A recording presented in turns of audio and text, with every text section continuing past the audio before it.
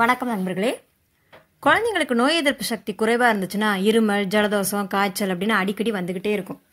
அவங்களுக்கு இந்த மாதிரி நோயெல்லாம் வரக்கூடாது அப்படின்னா நம்ம அந்த நோய் எதிர்ப்பு சக்தியை கூட்டணும். அதுக்கு நல்ல ஊட்டச்சத்து இருக்கக்கூடிய உணவுகள்லாம் நம்ம டெய்லி கொடுக்கணும். எந்த மாதிரி உணவுகள்லாம் கொடுத்தோம் அப்படின்னா நோய் எதிர்ப்பு சக்தி அதிகமாகும், அதை பற்றி தான் இப்போ நம்ம இந்த வீடியோவில் பார்ப்போம். முதல்ல கீரை வகைகள். கீரை என்ன பண்ணுறீங்கன்னா நல்லா கடைஞ்சி வாரத்தில் 2 நாளாவது கொடுங்க. கீரையில் அயன் சத்து, விட்டமின்ஸு, மினரல்ஸு இது எல்லாமே இருக்குது. அதனால் நோய் எதிர்ப்பு சக்தி குழந்தைங்களுக்கு கூடும். கீரை குழந்தைங்க சாப்பிடலை அப்படின்னா கீரையை நீங்கள் சூப்பாக்கியாவது கொடுத்தீங்க அப்படின்னா எப்படியாவது அவங்க சாப்பிட்டுட்டாங்கன்னா அவங்களுக்கு நோய் எதிர்ப்பு சக்தி அதிகமாகும். அடுத்தது காய்கறிகள். கேரட்டு, பீன்ஸு, முட்டைக்கோசு இது மாதிரி காய்கறிகள் நிறைய கொடுக்க அவங்களுக்கு நோய் எதிர்ப்பு சக்தி அதிகமாகும். குழந்தைங்க அப்படின்னாலே காய்கறிகளே பிடிக்காது தான்.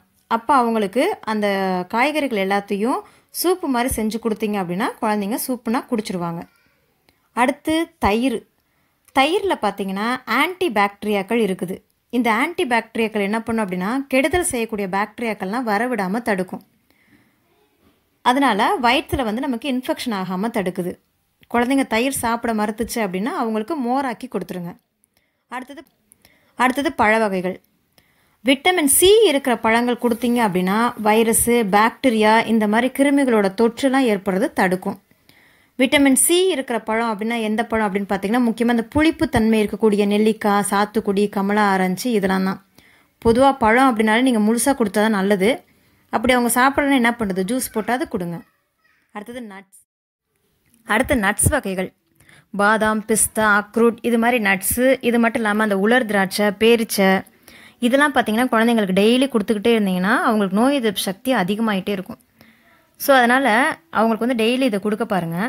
நட்ஸை பொடி பண்ணி வச்சுக்கிட்டு இட்லி, தோசை அப்படிலாம் நீங்கள் கொடுப்பீங்க இல்லையா, அப்போ இதை இட்லி பொடி தொட்டு நம்ம இட்லி சாப்பிடுவோம்ல அதே மாதிரி இந்த பொடியில் கொஞ்சமாக நெய் விட்டு தொட்டு கொடுத்தீங்கன்னா பசங்களும் குழந்தைங்களும் பார்த்திங்கன்னா நல்லா விரும்பி சாப்பிடுவாங்க. அடுத்து பார்த்திங்கன்னா மீன். மற்ற அசைவ உணவை விட மீன் அடிக்கடி குழந்தைங்களுக்கு கொடுத்தா ரொம்ப நல்லது. ஏன்னா மீனில் புரோட்டீன் இருக்குது. அது மட்டும் இல்லாமல் ஒமேகா 3 அப்படின்ற ஒரு வகையான ஆசிட் இருக்குது. இது குழந்தைங்களுக்கு எந்த நோயும் வரவிடாமல் தடுக்கும். அடுத்து பார்த்திங்கன்னா தானிய வகைகள். கம்பு, சோளம், கோதுமை, ராகி, கேழ்வரகு இது மாதிரி இருக்கக்கூடிய தானியங்கள் எல்லாத்தையும் பவுடராக்கி வச்சுக்கிட்டு நீங்கள் கஞ்சி மாதிரி காய்ச்சி கொடுத்தீங்க அப்படின்னா குழந்தைங்களுக்கு ரொம்ப நல்லது. அதில் இருக்கக்கூடிய நார்ச்சத்து, ஜிங்க் அப்படின்ற சத்துக்கள்லாம் பார்த்திங்கன்னா குழந்தைங்களுக்கு எந்த வித நோயும் ஏற்படாமல் பாதுகாக்கும். அப்புறம் பார்த்திங்கன்னா முட்டை. வளரக்கூடிய குழந்தைங்களுக்கு கொடுக்க வேண்டிய ரொம்ப முக்கியமான உணவுன்னு பார்த்திங்கன்னா முட்டை.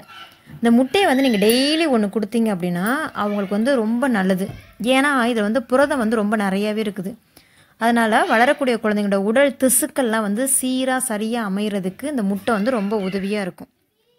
இதை எல்லாமே பார்த்திங்கன்னா குழந்தைங்களுக்கு நீங்கள் டெய்லி சேர்த்து பாருங்களேன். அப்புறம் பாருங்கள் குழந்தைங்களுக்கு நோய் வருது அப்படின்றது ரொம்ப குறைஞ்சி போயிடும். நன்றி நண்பர்களே.